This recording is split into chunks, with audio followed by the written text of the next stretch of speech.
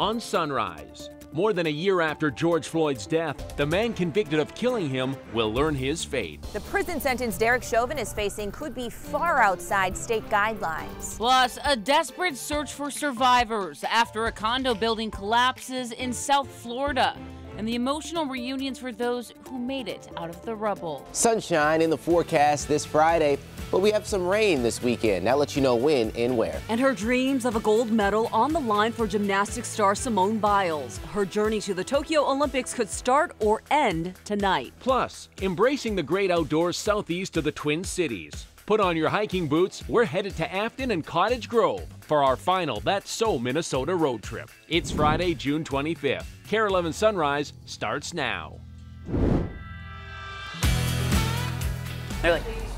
Sunrisers, glad you could wake up with us this morning. A huge show on tap. Of course, we're going to get into the Derek Chauvin sentencing a little later, but we also got a whole bunch of fun in our music series. Woo! Davina and the Vagabonds, they are here. They're going to play for you in a couple minutes, about a half hour here. Can't wait for that. It's going to be awesome for sure. But hey, it is a weekend, so we want to know, Guy, are the weather gods going to cooperate? You know, I think so, because we need the rain and we have rain chances, so that's good. And you guys can agree, not as humid as yesterday morning, right? Feels good. Yeah, it feels pretty good. Twins taking on Cleveland tonight at 7:10. Let's go into first pitch. Temps in the mid-80s. We'll have some clouds for the afternoon and evening hours, and we'll keep the clouds, especially by post-game, with temps in the upper 70s. Winds east-northeast at just about 7 miles per hour. Let's go Twins. Let's get this W. 87 for today, less humid. Tomorrow, a few storms, 86, and then cooling to 83 on Sunday. See a little bit of sunshine in the morning on Sunday, maybe good for some brunch, and then afternoon isolated storms Sunday evening. Right now, temperatures are in the mid-60s under partly sunny skies. And a look at the roads. Quiet start for the Friday morning commute, which is great. This is a live look in the South Metro. The Burnsville split 35W at County Road 42. Not too many people up just yet and hitting the roads. No crashes around the Metro, but there is a huge weekend closure along this whole corner up in the northeast corner of the Twin Cities Metro. I'll have more details coming up. Thanks, Alicia. For more than a year, protesters across the country have been demanding justice for George Floyd. Today, they will learn exactly what that justice will be. In just a few hours, ex-Minneapolis police officer Derek Chauvin will be sentenced for murdering George Floyd. Jennifer Austin is with us from outside the government center. Jen, it is within the realm of possibility that judge will go above the state guidelines for Chauvin's sentence.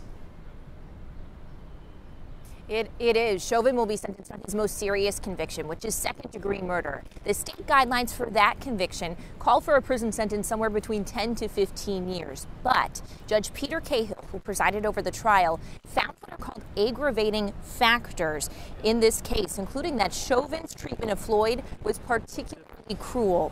Because he found those aggravating factors, he could choose to go outside the guidelines, and Chauvin's sentence could be twice as long. The state wants Chauvin to get 30 years in prison. The defense has asked for a lesser sentence, obviously, even as low as probation.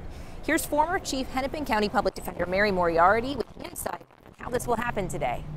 It's what this judge thinks is appropriate given all of the cases that he's had and given this particular person who's before him. The judge will directly look at Chauvin and the judge will tell him why he's going to give him the sentence he's about to pronounce. That will be the first time that we have actually heard Judge Cahill talk about what he thought.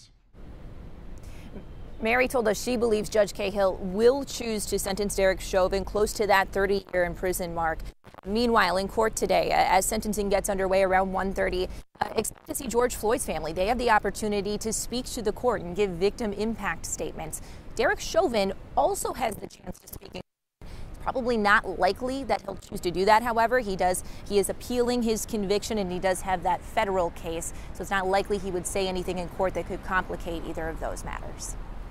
A lot of anticipation for this afternoon. Also be a lot of emotions as well. Jen, thanks a lot for joining us this morning. Yeah, joining us now is legal expert and personal injury and defense attorney Mike Bryant. He's also a member of the Academy of Certified Trial Lawyers of Minnesota. Mike, thanks for being here. Good morning. So, Mike, we are talking about prosecutors asking for 30 years, defense asking for something as low as even probation. Where do you think Judge Cahill lands?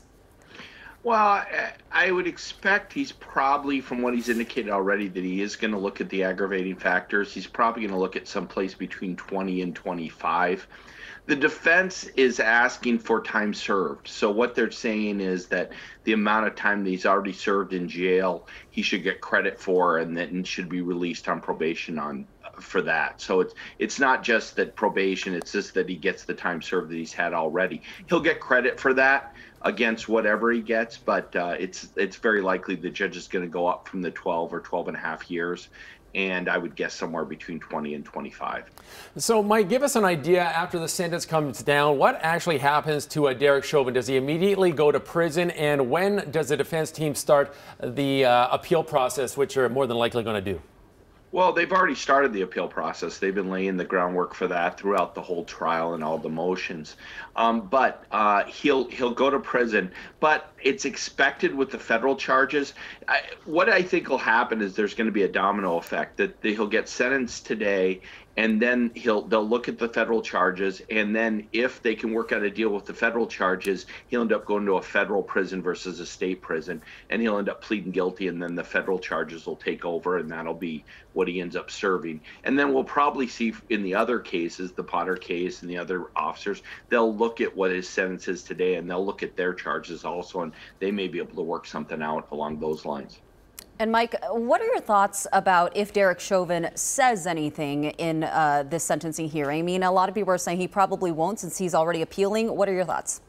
Well, we're going to hear from two people. We're going to hear from the probation officer, who's going to indicate what, if any, remorse Chauvin showed when they talked to him. We haven't had an opportunity, other than the Williams video and the couple of words he said in court, to actually hear from the defendant. He may talk, but there's some strong reasons not to talk with the federal charges unless there's a deal already in the works with the federal charges. So he may, with the appeals and everything, decide that he doesn't want to say anything. But this would be an opportunity, and there's, if he's capable of it, there's a number of things he could say today that could have a big effect. All right, Mike, thanks a lot for joining us this morning. Mike Bryant with us this morning on Sunrise. Thank you. It's been about 2 months since Chauvin was found guilty of murdering George Floyd. It took the jury about 10 hours over 2 days to reach their verdict, following 11 days of testimony from 38 witnesses. This morning, we're hearing from one of the jurors in his trial who says being part of this historic moment didn't sink in until the end.